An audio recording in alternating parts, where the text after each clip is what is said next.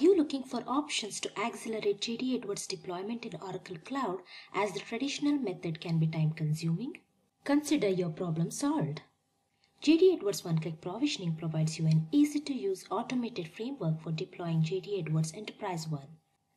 Let's see how easy it is to set up EnterpriseOne using the JD Edwards One-Click Provisioning console in just 3 simple steps. Configure. Here you configure your server manager details. Orchestrate. Here you create your deployment plan. Finally, deploy. Here you initiate the scripts for the automated provisioning of the EnterpriseOne system.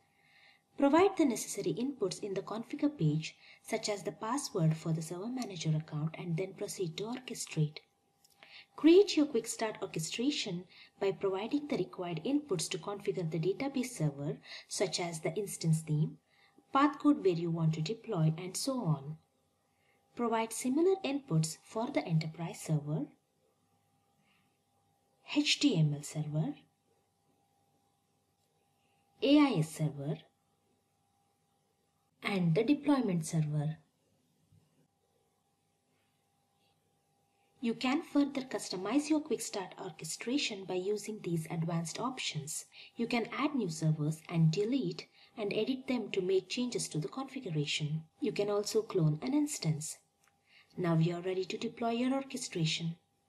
Go to the deploy window to start the automated installation and wiring of the EnterpriseOne components.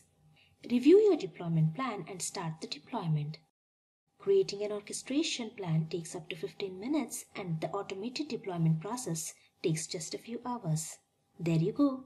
You are now ready to log into EnterpriseOne and start your work. Visit us online at learnjd.com. Thanks for watching.